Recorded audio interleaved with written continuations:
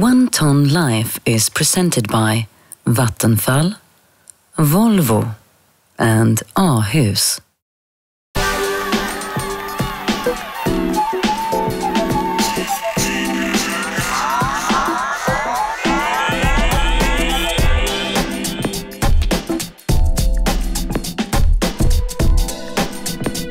In this webisode of One Tonne Life, the Lindell family gets their new Volvo C30 Electric.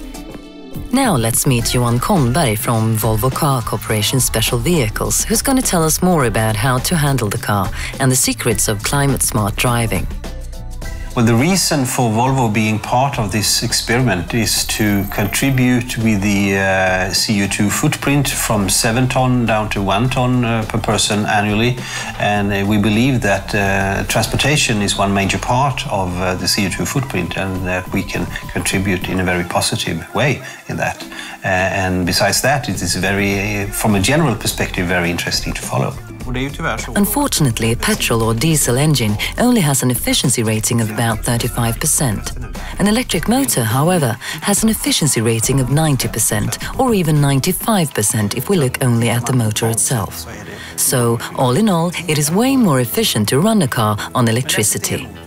So this is the electric motor.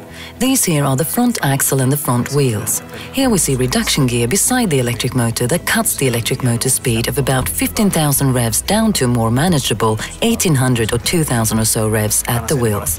The car has just one single forward gear, and that's one of the reasons why top speed has been limited to 130 kilometers per hour. When you start the car, it's business as usual. Keep your foot on the brake pedal just like in any other car with automatic transmission, then insert the key. But for the car's computers to start up, that takes a bit of time. I usually turn the key to position 2, and then the display here tells me turn the key to start when it's ready. And that's what I do by turning the key to position 3. That's all there is to it. Now the motor's running, that is to say the car is ready to drive. So I still keep my foot on the brake pedal, move the gear selector in the direction I want to drive, and then release the handbrake. I showed the family how to use the vehicle in a practical way. I showed if there are any unique instruments. You have the gear level, you have the parking brake, and also how to charge the vehicle, because it's important that you do that in a correct way. Since the vehicle has an external heater, I've also showed how to fill ethanol into the vehicle.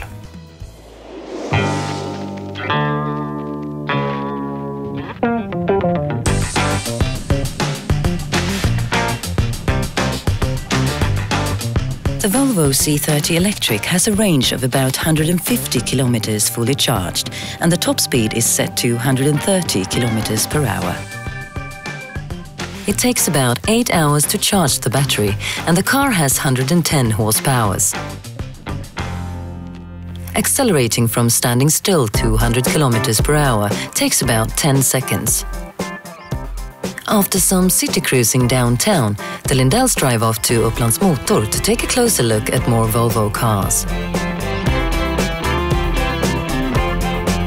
So, how does it feel like to drive a Volvo C30 Electric? To drive the electric car is really nice. It's smooth, especially when you take off, you can glide away smoothly.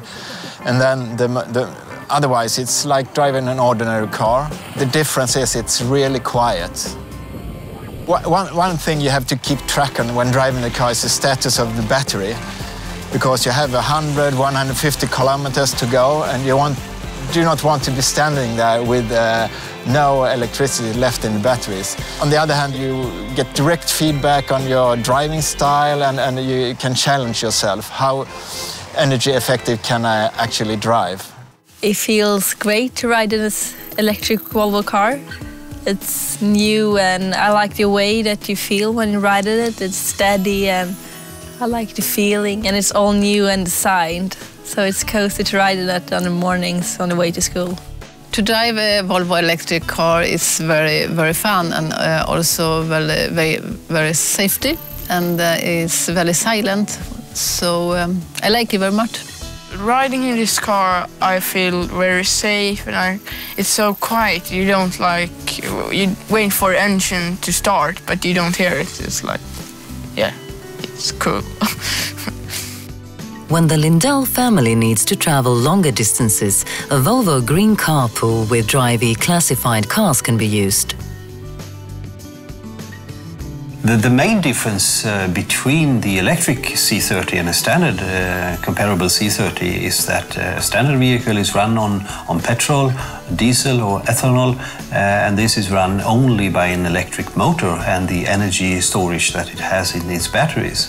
So that is the main difference. Otherwise, you drive the vehicle as you do with a normal automatic geared vehicle. So that is no difference.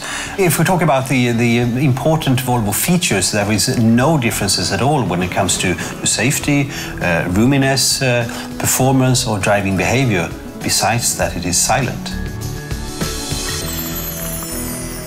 In the next webisode of 1 Tonne Life, the Lindell family learns how to shop and cook climate-smart food. See you then!